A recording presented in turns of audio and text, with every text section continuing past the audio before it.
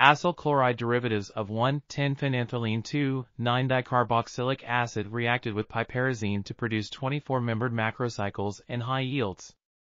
These macrocycles exhibited promising coordination properties toward F elements, ammonium, europium, allowing them to be used as selective extractants for ammonium over europium in carbonate media. The composition of the macrocyclic europium complex was determined using luminescence and UV-vis spectroscopies, revealing a 1:2 ratio of europium to macrocycle.